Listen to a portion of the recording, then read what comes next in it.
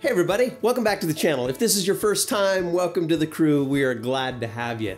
Do you need a refrigerator in order to go on long-term travel or expeditions? That's the question today. Now let me tell you, we don't have a refrigerator. We haven't for a long time. The first time I went down to Baja a couple of decades ago, we had no refrigeration whatsoever. I wanted to try that again recently. We went all the way down to Cabo San Lucas and back, 17 days without a cooler or refrigeration, and it worked fine. Do you need it?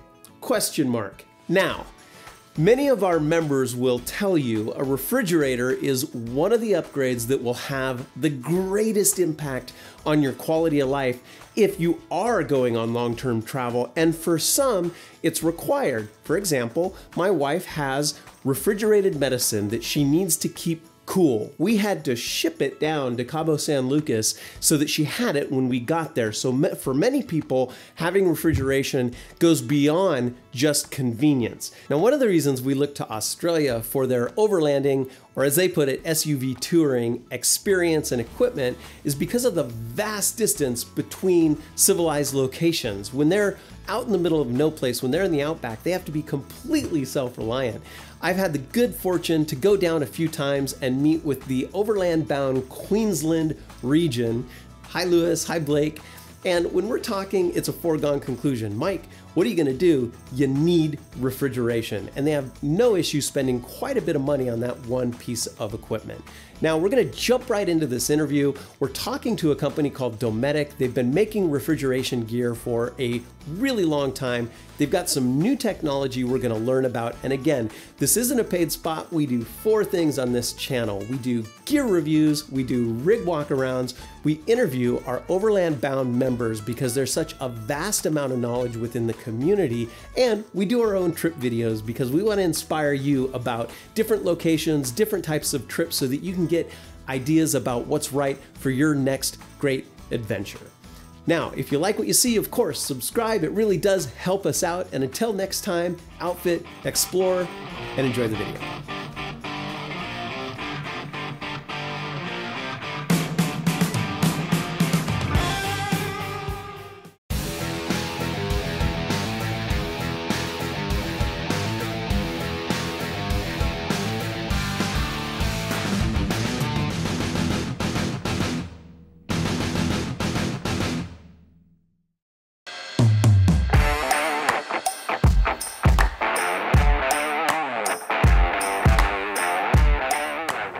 Hey everybody, thank you for listening and joining us today. You guys know we went to Baja, we did 17 days in Baja, and we didn't even have a cooler.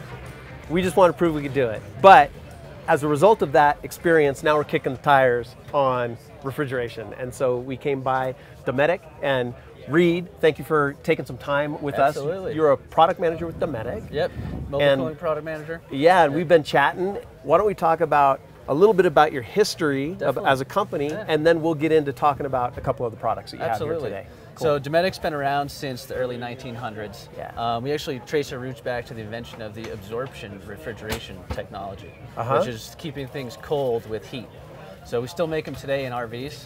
Yeah. And then for our CFXs, we go back about 30 years with these guys. And not only RV, but marine as well, is that right? Yep, RV, marine, even semi-trucks. Cool. Sure. Lodging in some really nice hotels here, so you have products there as well. At this expo, you guys are focusing on the adventure community now. Absolutely.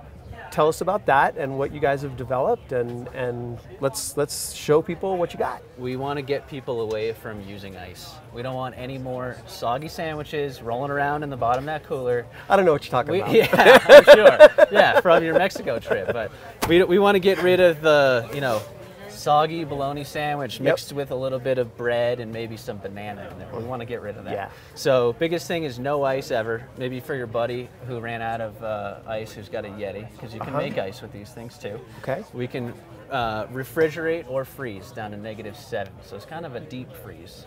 Okay. You can do that with each cooler, the single zones. You can make them a freezer or a fridge.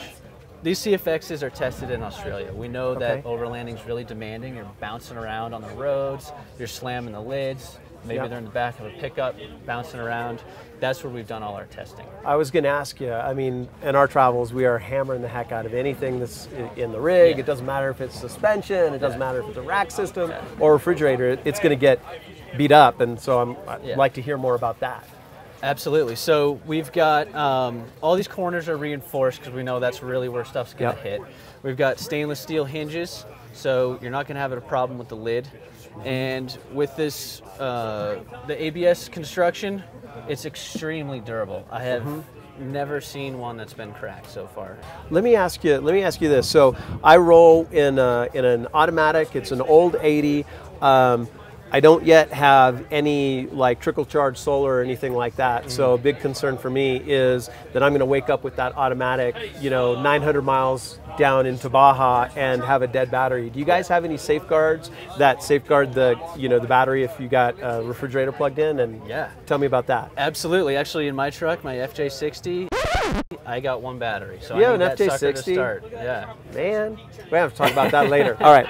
Absolutely. So, but we have a battery protection system built in. So what this does is the cooler will sense what the voltage of the power supply is. Yeah. In that case, for me and you, it's our starter batteries. Yep. And we want to make sure, Sunday morning when we're packing up, going home for the weekend, that car starts. Yeah. So what it'll do is it'll sense the voltage, it'll shut off when it feels the voltage gets too low, and then it saves your car battery. Okay. There's different levels. You can adjust it to high, medium, low. I was going to ask you if you have any control over the shut-off tolerance, and you're saying you do. And right on the display here, or through the Wi-Fi app, you can change that setting. Okay. So if you have it on high, it's going to cut off at a higher voltage. If you got it on low, it'll cut off at a lower voltage. You can change the temp. If you got dual compartments, you can shut one compartment off, leave the other one on. Got it. If you're going to run a single battery, we recommend a deep cycle starter battery. Yeah, absolutely. An AGM. Hey, I see a wide variety of products here. So it looks like you have a broad product range. Yeah, we do. Tell me about that. I mean, the different sizes and. Yeah, we pride ourselves in having kind of the most choice in size out of anyone out there. We've got everything down to a 28 quart up to a 95 quart dual zone. Yeah. So it's something for everyone.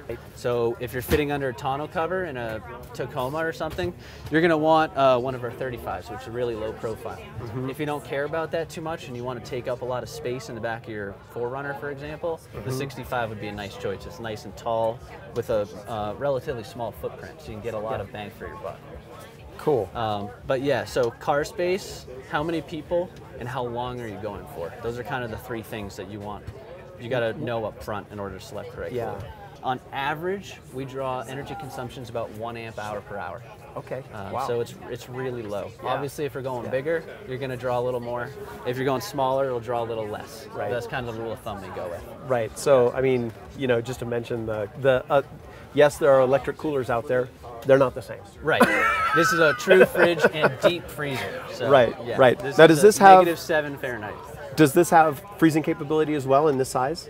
Absolutely. Cool. Every single CFX that we sell has fridge or deep freezing capabilities. To Right on. -7. Okay, that's groovy. So you can make ice if you want. Let's check out the 75. Yeah, let's dual check zone it out over here. Okay. So this has it's a true dual zone. So we've got 2 independently controlled zones. Right now, one side's got ice cream sandwiches in it. Yeah. And we've got the other side, I think, set to fridge. So this is a really badass product. You can get the best of both worlds with this. You get a freezer, a fridge, or you can make them both freeze or both fridge. It's up to you. Personally, I've got this one in the back of the FJ. I keep one side for beers and one side for food. Yeah. It works well. Beers, drinks, steaks, stuff that's heavy and you don't care about getting jostled around, I put it on one side, and then the other side I kind of use like a pantry almost for like bread, veggies, fruit, stuff like that. Okay, so you were mentioning when we were looking at the smaller unit that it is low power consumption. If you were going to compare the two, are they both low power consumption, and how does that work?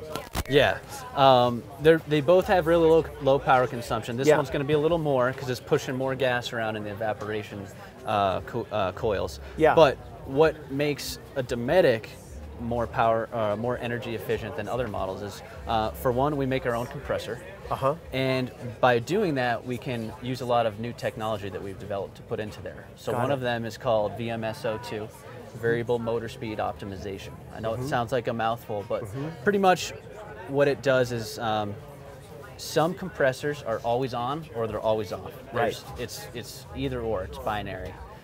So this would be like driving down the highway. You slam the gas on and then you let off. And then you slam the gas on and you let off. That's no way to drive. Same thing with the cooler. That's no way to parts, burns gas. Yeah, there you go. So what ours does is just like you drive on the highway. You hit the gas and you get up to speed and you let off. And you maintain that speed. It's very similar to what our compressor does.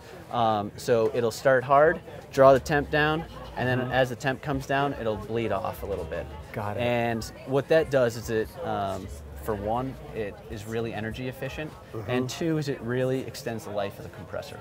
So before we take off, is there anything else that people should consider either about Dometic or about your cooler, your product line, or about powered coolers in general? Anything else?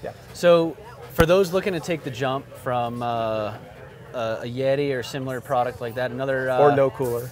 Or no cooler, exactly. I know it could be a big jump, but some of the things to remember are you don't have to take up any space in here with ice. And if you look, you've got to put in about 2/3 of that space when you're using one of those premium ice coolers with ice.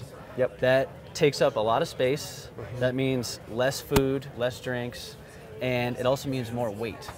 So what a lot of people don't realize is that if you're using a 60 quart normal ice cooler, you can downsize a lot because you don't need to waste that space with ice. Yeah, it's funny. I hadn't really thought about that, but yeah, it's cool. So you can downsize, you gain space in your truck or your vehicle, and of course, no more soggy sandwiches. Right. Cool. Well, right on. Hey, Reed, thanks a lot for taking the time and talking to us. Thanks for sharing the products.